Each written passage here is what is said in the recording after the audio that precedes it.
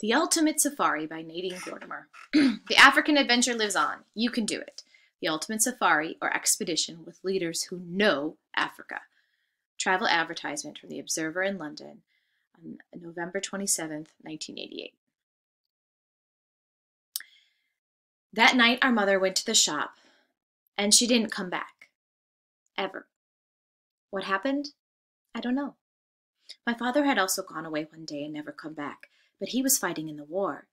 We were in the war too, but we were children. We were like our grandmother and grandfather. We didn't have guns. The people my father was fighting, the bandits, they're called by our government, ran all over the place, and we ran away from them like chickens chased by dogs. We didn't know where to go. Our mother went to the shop because someone said you could get some oil for cooking. We're happy because we hadn't had tasted oil for a long time.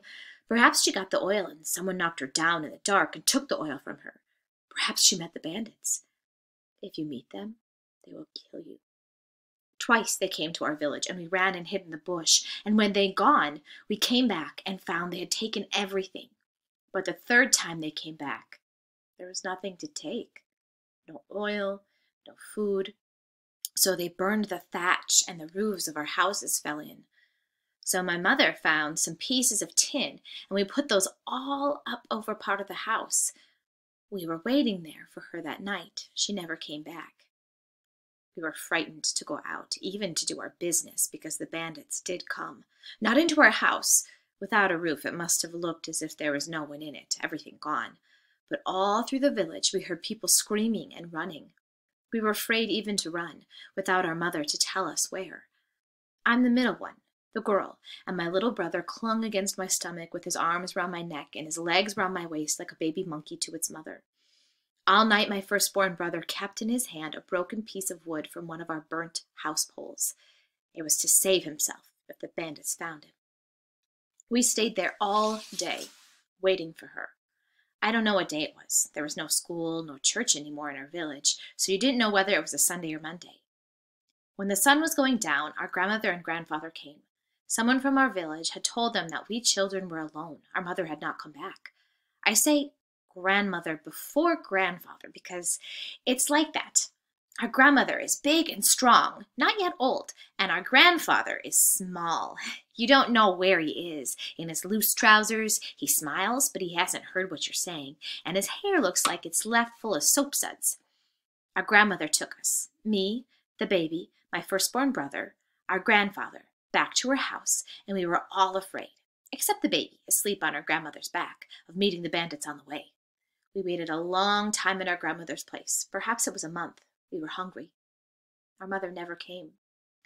While we were waiting for her to fetch us, our grandmother had no food for us, no food for our grandfather and herself.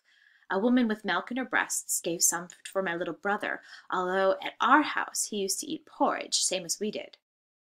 Our grandmother took us to look for wild spinach, but everyone else in her village did the same, and there wasn't a leaf left. Our grandfather, walking a little behind some young men, went to look for our mother, but didn't find her. Our grandmother cried with the other women, and I sang the hymns with them. They brought a little food, some beans, but after 2 days, there was nothing again. Our grandfather used to have 3 sheep and a cow and a vegetable garden, but the bandits had long ago taken the sheep and the cow because they were hungry too. And when planting time came, our grandfather had no seed to plant. So they decided, our grandmother did. Our grandfather made little noises and rocked from side to side, but she took no notice. We would go away. We children were pleased. We wanted to go away from where our mother wasn't and where we were hungry. We wanted to go where there were no bandits and there was food. We were glad to think there must be such a place away. Our grandmother gave her church clothes to someone in exchange for some dried mealies, and she boiled them and tied them in a rag. We took them with us when we went, and she thought we would get water from the rivers, but we didn't come to any river, so we got so thirsty we had to turn back. Not all the way to our grandparents' place, but to a village where there was a pump. She opened the basket where she carried some clothes and mealies after she sold her shoes to buy a big plastic container for water. I said, "Gogo, how will you go to church now, even without shoes?" But she said we had a long journey and too much to carry. At the village, we met other people who were also going away. We joined them because they seemed to know where that was better than we did. To get there, we had to go through the Kruger Park. We knew about the Kruger Park, a whole country of animals: elephants, lions, jackals, hyenas, hippos, crocodiles, all kinds of animals.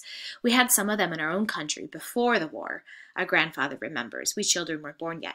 But the bandits kill the elephants and sell their tusks, and the bandits and our soldiers have eaten all the buck. There was a man in our village without legs. A crocodile took them off in our river. But all the same, our country is a country full of people, not animals. We knew about the Kruger Park because some of our men used to leave home to work there in the places where white people came to stay and look at the animals. So we started to go away again. There were women and other children like me who had to carry the small ones on their backs when the women got tired. A man led us into Kruger Park. "Are we there yet? Are we there yet?" I kept asking our grandmother. "Not yet," the man said when she asked him for me. He told us we had to take a long way to get around the fence, which he explained would kill you, roast off your skin the moment you touched it, like the wires high up on poles that give electric lights in our towns. I've seen that sign of a head without eyes or skin or hair on an iron box at the mission hospital we used to have before it was blown up. When I asked the next time, they said we'd be walking in the Kruger Park for an hour. But it looked just like a bush we'd been walking through all day, and we hadn't seen any animals except the monkeys and birds which live around us at home, and a tortoise that, of course, couldn't get away from us. My firstborn brother and the other boys brought it to the man so it could be killed and we could cook and eat it. He let it go because he told us we could not make a fire. All the time we were in the park, we must not make a fire because the smoke would show we were there. Police, wardens would come and send us back to where we came from. He said we must move like animals among the animals, away from the roads, away from the white people's camps. And at that moment I heard, I'm sure I was the first to hear, cracking branches and the sound of something parting grasses, and I almost squealed because I thought it was the police, wardens, the people he was telling us to look out for, who had found us already. And it was an elephant, and another elephant, and more elephants. Big blots of dark moved wherever you could be between the trees. They were curling their trunks around the red leaves of the mopane trees and stuffing them into their mouths. The babies leaned against their mothers. The almost grown-up ones wrestled like my firstborn brother with his friends, only now they used trunks instead of arms. I was so interested, I forgot to be afraid. The man said we should just stand still and be quiet while the elephants passed. They passed very slowly because elephants are too big to need to run from anybody. The buck ran from us. They jumped so high they seemed to fly. Warthogs stopped dead. Then they heard us, and they swerved off the way a boy in our village used to zigzag on the bicycle with his father had brought back from the mines. We followed the animals to where they drank. When they had gone, we went to their water holes. We were never thirsty without finding water. But animals ate all the time. Whenever you saw them, they were eating grass, trees, roots. There was nothing for us. The mealies were finished. The only food we could eat was what the baboons ate. Dry little figs full of ants that grow along the branches of the trees in the rivers. It was hard to be like the animals. When it was very hot during the day, we would find lions lying asleep. They were the color of grass, and we didn't see them at first, but the man did, and he led us back a long way around where they slept. I wanted to lie down like the lions. My little brother was getting thin, but he was very heavy. When our grandmother looked for me to put him on my back, I tried not to see. My firstborn brother stopped talking. When we rested, he had to be shaken to get up again, as if he were just like our grandfather. He couldn't hear. I saw flies crawling on our grandmother's face, and she didn't brush them off. I was frightened. I picked up a palm leaf and chased them. We walked at night as well as by day. We could see the fires where the white people were cooking in the camps, and we could smell the smoke and the meat. We watched the hyenas and their backs that slope as if they're ashamed, slipping through the bush after the smell. If one turned its head, you saw it had big brown shining eyes like our own, and when we looked at each other in the dark, the wind brought voices in our own language from the compounds where the people who worked in the camp live. A woman among us wanted to go to them at night and ask them to help us. "They can give us food from the dustbins," she said. She started wailing, and our grandmother had to grab her and put a hand over her mouth. The man who led us told us we must keep out of the way of the people who worked at Kruger Park. If they helped us, they would lose their work, and if they saw us, all they could do was pretend we were not there, that they had seen only animals. Sometimes when we stopped to sleep for a little while at night, we slept close together. I don't know which night it was, because we were walking, any time, all the time. We heard lions very near. not groaning loudly the way they did far off, panting like we do when we run, but it's a different kind of panting. You hear they're not running, they're waiting somewhere near. We all rolled closer together on top of each other, the ones on the edge fighting to get into the middle. I was squashed against a woman who smelled bad because she was afraid, but I was glad to hold tight to her. I prayed to God to make the lions take someone on the edge and go. I shut my eyes not to see the tree from which the lion might jump right in the middle of us, where I was. The man who led us jumped instead and beat the tree with a dead branch. He had taught us never to make a sound, but he shouted. He shouted at the lions like a drunk man shouting at nobody in our village. The lions went away. We heard them groaning, shouting, back at him from far off. We were tired, so tired. My firstborn brother and the man had to lift our grandfather from stone to stone where we found our places to cross the rivers. Our grandmother is strong, but her feet were bleeding. We could not carry the basket on our heads any longer. We couldn't carry anything except my little brother. We left our things under a bush. As long as our bodies got there, our grandmother said. Then we ate some wild fruit and didn't know from home, and our stomachs ran. We were in the grass called elephant grass because it was nearly as tall as an elephant. That day we had those pains, and our grandfather couldn't get down in front of people like my little brother. He went off into the grass to be on his own. We had to keep up, the man who led us always telling us we must catch up, but we asked him to wait for our grandfather. So everyone waited for our grandfather to catch up, but he didn't.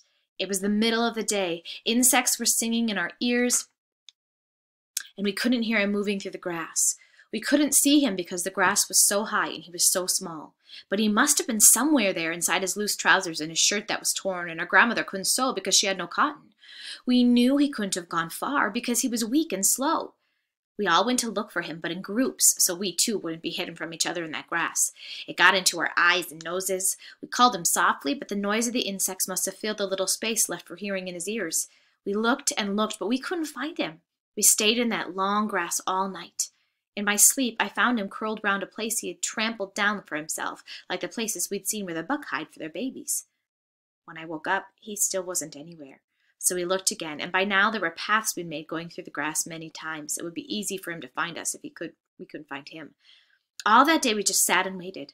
Everything's very quiet when the sun is on your head, inside your head, even if you lie, like the animals under the trees. I lay on my back and saw those ugly birds with hooked beaks and plucked necks flying round and round above us. We had passed them often when they were feeding on the bones of dead animals. Nothing was ever left there for us to eat. Round and round, high up, and then lower down, and then high again. I saw their necks poking to this side and that, flying round and round. I saw our grandmother, who sat up all the time with my little brother on her lap, was seeing them too. In the afternoon, the man who led us came to our grandmother and told her that other people must move on. He said, if their children don't eat soon, they will die. Our grandmother said nothing. I'll bring you water before we go, he told her. Our grandmother looked at us, me, my firstborn brother, and my little brother on her lap. We watched the other people getting up to leave. I didn't believe the grass would be empty all around us where they had been, that we would be alone in this place, the Kruger Park. The police or the animals would find us. Tears came out of my eyes and nose onto my hands, but our grandmother took no notice. She got up with her feet apart the way she puts them when she's about to lift firewood at home in our village. She swung my little brother onto her back, tried him in her cloth. The top of her dress was torn and her big breasts were showing, but there was nothing in them for her. She said, come. We left the place with the long grass, left behind. We went with the others and the man who led us. We started to go away again.